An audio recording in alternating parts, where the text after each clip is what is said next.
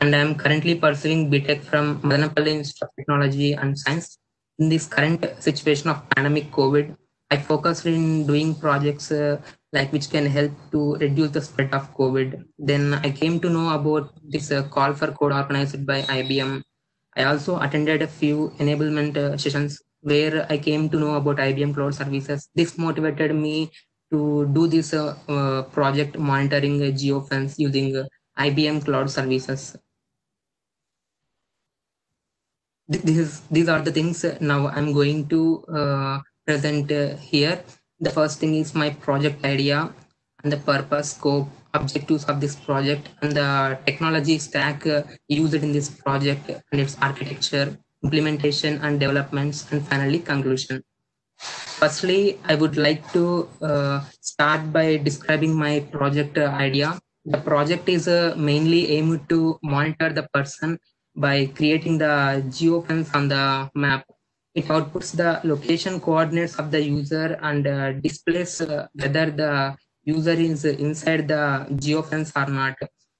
It will be helpful to a greater extent. Why? Because we know in this current situation, like many areas where more COVID cases are arising, then that particular area is made like a red zone. So we should not allow the persons like from the outside or the person from the inside uh, to go from here and there or to enter or to leave. So in this kind of situation, this monitoring geofence plays a major role.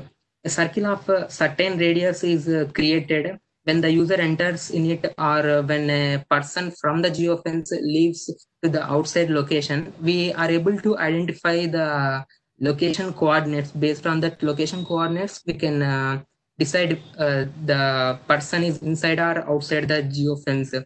And it can also be geofence not only by a circle but also any kind of a polygon shape. For example, if a person from any other city come to our city, they may not have any idea like in which area more COVID cases are there in our city, and we should not enter in that particular area. They may not have this kind of idea. So at that moment of time, this kind of application would be helpful to the greater extent. Now coming to the main purpose of this project is that it could be very much helpful to avoid the spread of COVID by fixing the geographical boundaries. These are the invisible boundaries which we are going to arrange in the Node-RED using the geofence node, so that the user is not allowed to enter or leave a person like a red zone. And when the user accidentally enters or leaves, we can able to alert the people. Then it could be helpful to them. And one more thing also, it has been a challenging task to monitor, control, and safeguard the people, especially during this pandemic. We are seeing like police people are also struggling hard to safeguard the people. So in that point of view also, it can be more useful to safeguard the people.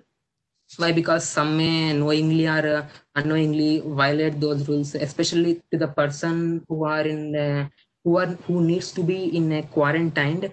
They needs to follow certain rules like staying exactly in their locality, not to roam here and there in the city. At that moment, it will be helpful to them also, like to monitor this kind of people. And coming to the scope of the project, it is developed using a its the main aim is to develop a continuous real-time monitoring system by utilizing the Node-RED from IBM cloud services.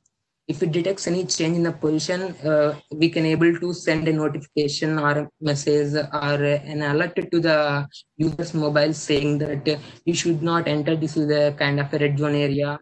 Or if we are staying in a red zone area, and when we cross the red zone area, it will alert you should not cross the red zone area. You must be safe. The main primary objective of this project is to safeguard the people, right? Because we know we are very much aware of this pandemic situation and the care that we must needs to be taken. Coming to the technology stack, the project is implemented using the Node-RED instance from IBM Cloud. The location of the user is relayed through public webhook relay address. This webhook is just like a connection between the two different applications. Whenever an event is triggered in the triggering application, what this webhook does is it will send that information to the webhook relay bucket. It will serialize the data and it will send it to the webhook relay bucket. And by using the API key from that webhook relay bucket to our Node-RED Geofence node, we can able to get that location details to us. And one more reason why we are going by using a webhook URL is that we know that the GPS of a person is a more sensitive data, so that the transmission from the user end to the server end and the server end to our noded application, the transmission must be very secure and must be without any loss of data. So what I have found is that HTTPS protocol can be a minimal secure connection to establish with this kind of specification. So that is why we are going for this HTTPS protocol way of transferring data between the user end to the server end and the server end to our noded application.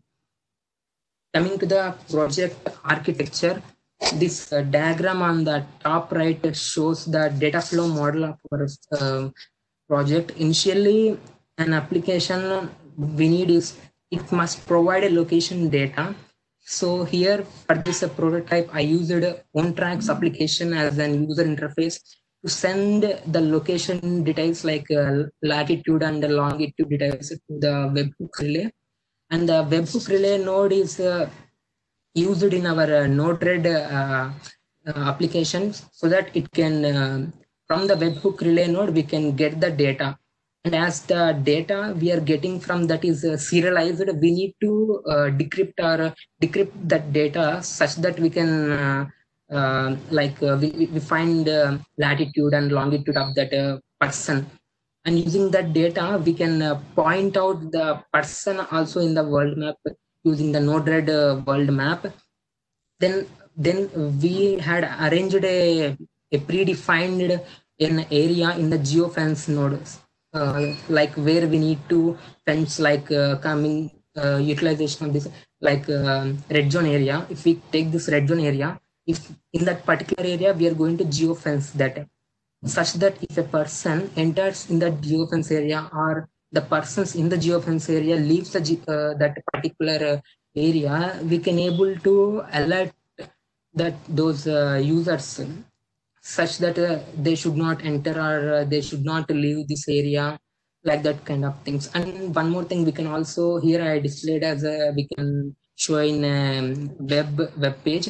We can also use it to store. We can also use the data to store in a cloud database for real-time monitoring. For if we go for the real-time monitoring, we need to take some precautions like any other malicious users may coming, and without any kind of those things we must take care of those things because the users might be the location data is very sensitive, so we have to give some rules such that no private access can be done, and also after within specific time of days we will delete that details of location.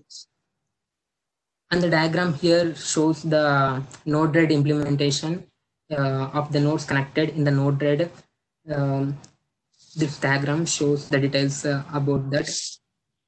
And now coming to this implementation and developments, this is what the output I got in the Node-RED.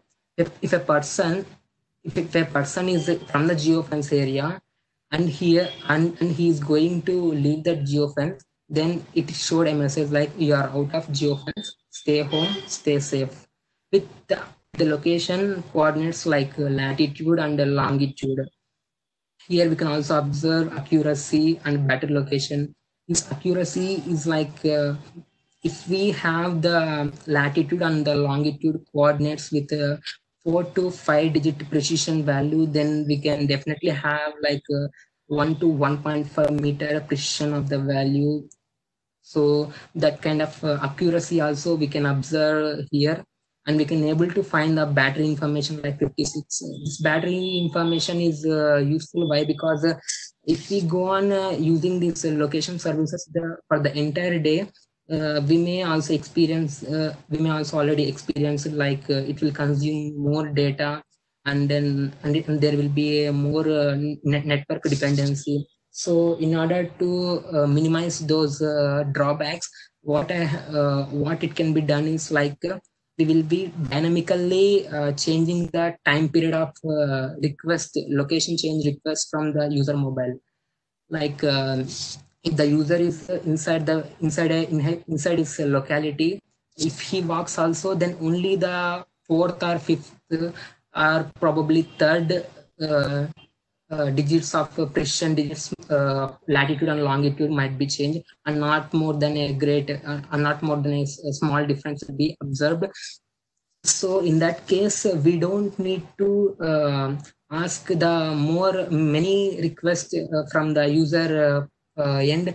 Why? Because if requests are more, then the battery consuming and the network dependency will be also be more.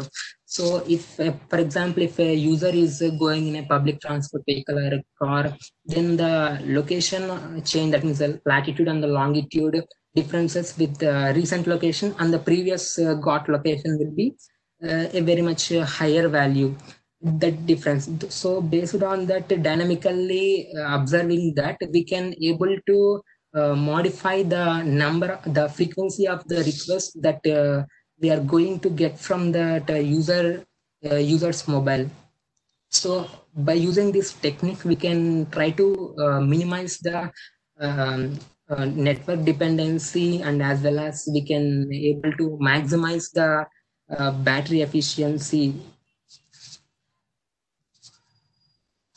This project can also be further developed, like if we want with some additional enriched technologies, like if the user is added some tasks that they wanted to do after some few hours or after some few days, based on that geographical conditions, we can able to alert the user, like if he added to visit a particular place at some particular time.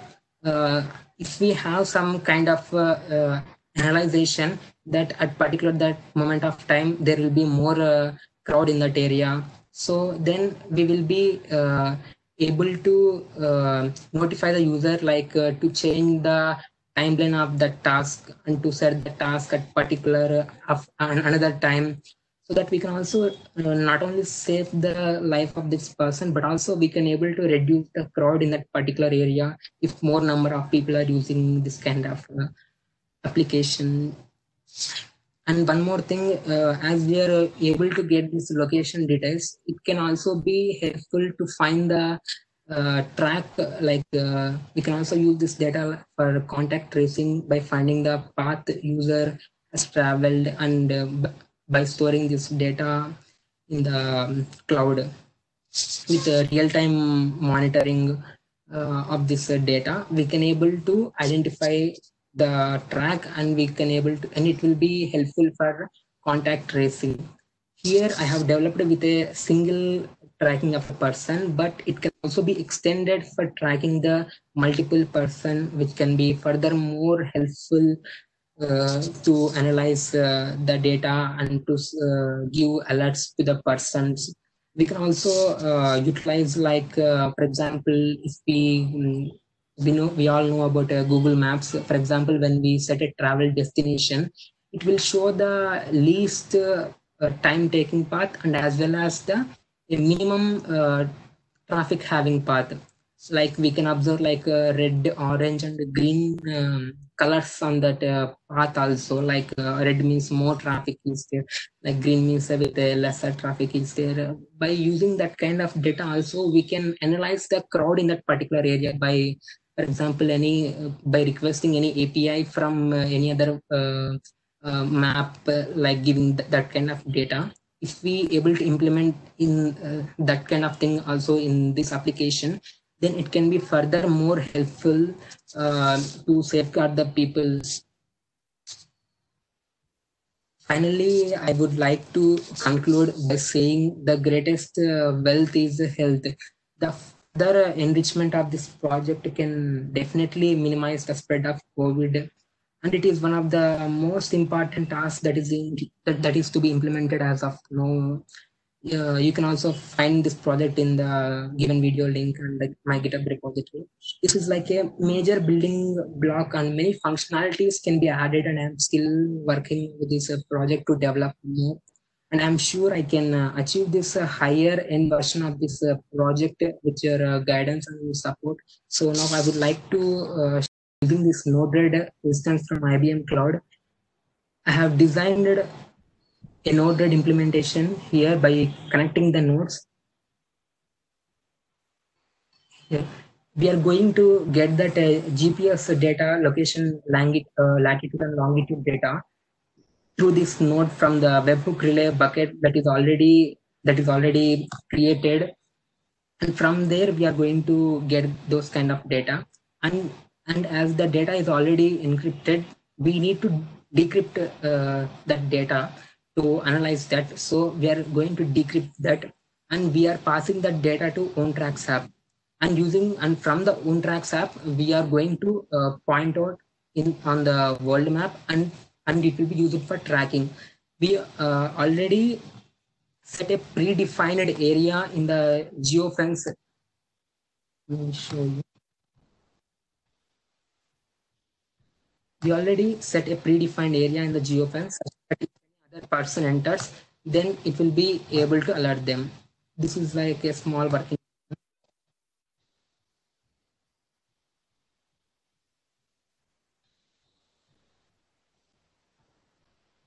Like this, you can able to get a notification like you are inside the geofence place. Like that kind of information, we can get it, and we can also visualize it in the world map.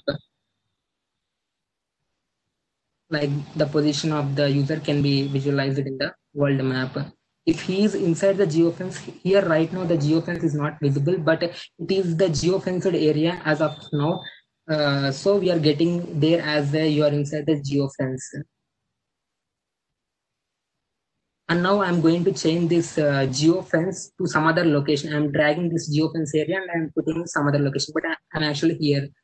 So now what it shows is like I'm outside the geofence and I need to stay home and stay safe.